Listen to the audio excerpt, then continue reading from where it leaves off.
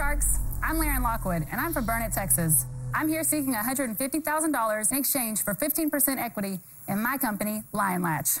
Sharks, some of our most valuable and sentimental possessions in life, happen to also be some of the easiest to lose. Let's say, for example, your wedding ring. Help! I lost my wedding ring and I can't find it anywhere. Oh, Look at poor Maggie. She's lost her ring, and she searched her bags, the dirty laundry, and now she's resorted to dumpster diving in the trash in search for her precious ring. Maggie, all of this could have been avoided if you just had a Lion Latch. What's a Lion Latch? Only the best thing ever. A small, secure container to safely store your items. So whatever goes into this little cutie, you can rest assured nothing is getting out. Try it for yourself. Simply place your ring inside the container. Slide the lid on over the stem and lock into place with the carabiner ring by sliding it through that little hole at the top of the stem. Lion Latch helps you store your beloved items safely and securely. You never have to panic again. So, Sharks, who's ready to lock in a deal with Lion Latch and say goodbye to losing the small valuables you love? Thanks for the Lion Latch, Laren. See you, Sharks. Bye-bye.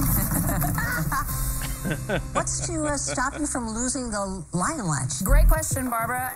I actually made this so you could attach it to your keys, and then you can keep it in your purse or your backpack, your gym bag. The rings aren't just floating around in your bag. Mr. Wonderful, what you got in there? Did you get it open? Are these hearing aids? They are. Thank you. I waited 13 seasons to give those to you. Why do I need these? Oh, for your listening skills. Thank you. Yes, you're welcome. It really endears me to you. It's going to help you get a deal with me, not.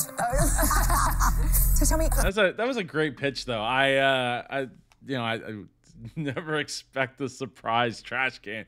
Nobody expects the surprise trash can. I love the idea. I'm curious as to how much they sell the plastic and the latch ring for. I can't imagine it's too expensive. It's plastic and a little bit of metal. So if that's the case, if it's like a $10 item, it's not bad. I could see selling a lot of these, but I think it could be a while before somebody were to get their money out, even at 15% for $150,000, which might put a damper on it. But you know what won't put a damper? It's sticking around to the end to see which comment is being featured from down below. How did you come up with this idea? I am a teacher and a coach, and I was newly engaged, and I was coaching softball. And despite the fact my athletes have to take off their jewelry for athletics, I thought I was an exception to the rule. I never wanted to take this ring off, and I caught a ball, and it flattened my engagement ring into my finger. Wow. And then it knocked out a diamond, and I didn't find the diamond. Everyone has some kind of lost jewelry story. And so this dumpster reenactment is a story that I get very frequently. I originally 3D printed this for myself, and then other teachers and coaches and my student athletes wanted one. Well, it was going to be $30 to 3D print one for everyone, so why not manufacture it? So have you sold any of them? I've done 530,000 to date. Yes. And that's over what period of time?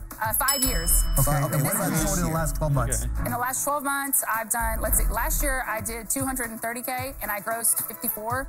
You netted 54. Yes, I netted 54. Not Yes, sir. bad. And how much did you put into the business to begin with? I didn't put any of my own money in it, actually. So you own 100% of this product.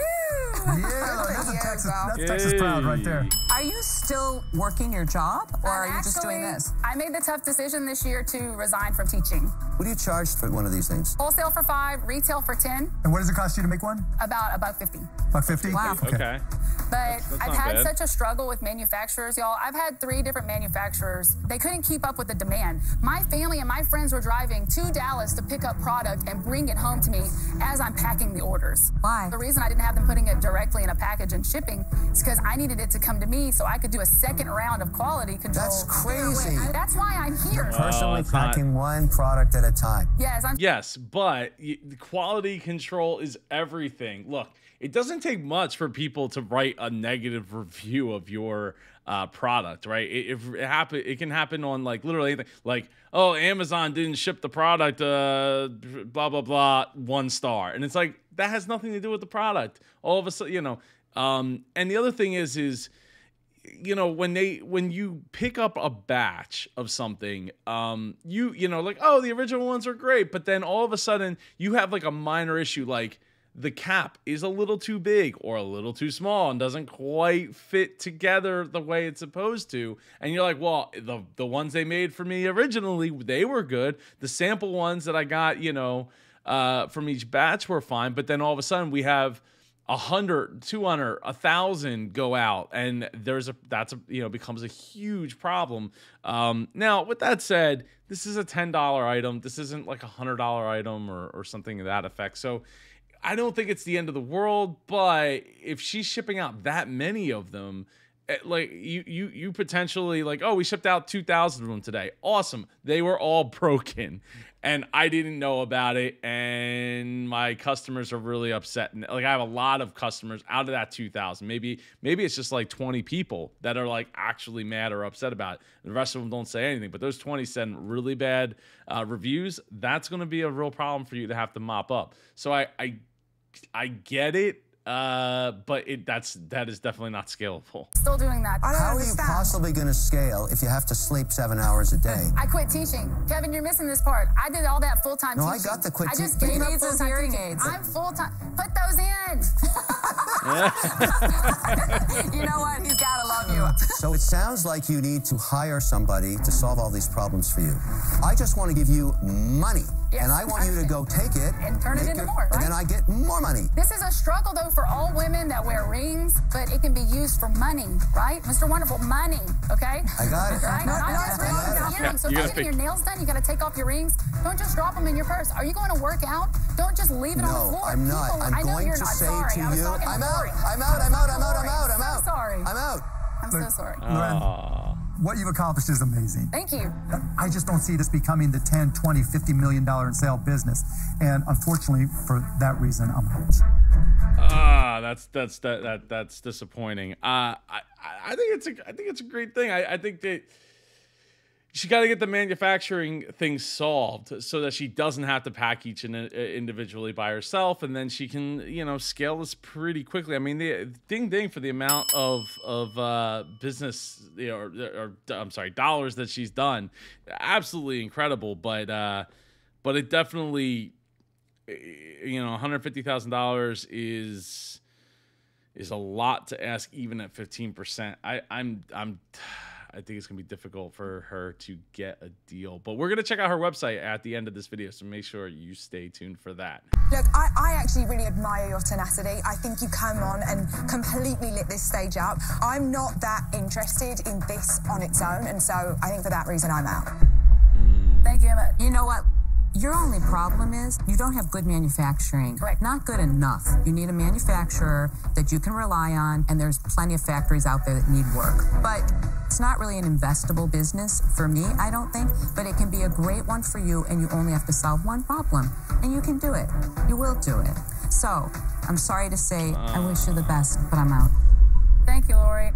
That's terrible. Well, I just want you to know, I've been working on this for 5 years, you know? The blood, sweat, and tears. Teaching all day, coming home, trying to spend some time with my family, and then staying up late and packing orders. And I really came here with the hopes that y'all would help me. As I'm watching you, you're like that's the tenacity, then the ferocity that you need to have when you're building your business. You know, you gotta be all in, and when the chips are down, you have to be willing to swing the bat, and that is what she's doing, you know, working that job as a teacher, coming home and putting this together. I'm kind of surprised they didn't throw around the term that, I mean, it's been a little while since I've heard it, but this is a product, not a business, and they kind of, you know, Lori kind of got into that a little bit, like it's great for you. Because again, when you're selling a $10 item, people only need so many of them. You know, especially if they don't break. So the market cap is only going to be so high. She's going to hit, you know, she's going to hit a bit of a wall at some point. And at a $10 item, that's where it becomes like, oh well, that's a thing. But yeah, no, I love the idea, and I love that she's so passionate, and I love the fact that she's able to sell it for $10 and make a great profit on it. Oh, you can hang on that bone, keep coming back, keep coming back. That's a rare quality, and it says to me you should be an entrepreneur. Thank you. But your business is too small. I'm sorry, but I'm out. Too small. We wish you good luck. Thank you. Thank you. That's terrible. Bye, I'll y'all. check out our website here in a minute. I expected to get a deal, so I'm a little sad about that. But my plan is to go back home and get to work. Good. Ding, ding. That is exact. If you want to come on the show, I'd love to have you come on and talk about your experience. Hey, let's check out our website. So she's got proudly featured on ABC's The View and proudly featured on GMA. I always love to see faces, and not seeing the faces here. I like the fact that it's showing the product. It's showing how what the product could be used for and how it is used on like a key ring there. You got a nice video. I love that you have so many different colors. People love to have matching stuff. I like the fact that you have the little dimple in the middle so you can like lock the ring in there so it's not completely flapping around every which way. But that is awesome. I'd love to have it. Apparently it was funded on Kickstarter, which is a great way to get started. Let's see. Let's go Twitter. There is 623 followers. Last time was June, though. I bet you Instagram is going to be the winner. 3,867 followers. Please go on Shark Tank. This is genius. So yeah, I mean some good Instagram engagement going on. Lots of comments on some of these posts. And just doing what she needs to do and swinging when the chips are down there. There you go. That's 93,000 followers on TikTok with 3.5 million likes. I bet you that's where a majority of her sales are coming out of. She's just knocking it out of the park here. She has a YouTube channel showing how to use it. It's kind of for just video purposes, archival purposes. Let's check out Facebook. So the Facebook page that you're linking to off your website apparently is broken. I don't know it should be /Lion Latch. It sounds like a good link to me, but hopefully you can get that fixed. Oh, you have a basketball Lion Latch. See now that's great. The glow in the dark one. See, that's a great way to have a to boost your sales, to increase the amount per customer, is to have something that stands out, right? The glow in the dark for 15, the basketball one for 15, selling a 3-pack or a 5-pack. That is good. I definitely applaud that. Just like I applaud getting comments from other Shark Tank business owners down below, like the original Stretch Lace. Hey, Super Joe Pardo, thanks for watching. Had fun watching your video. Thank you. I appreciate you watching. I hope you have an amazing day, and I'll see you in one of these videos over here. Take care.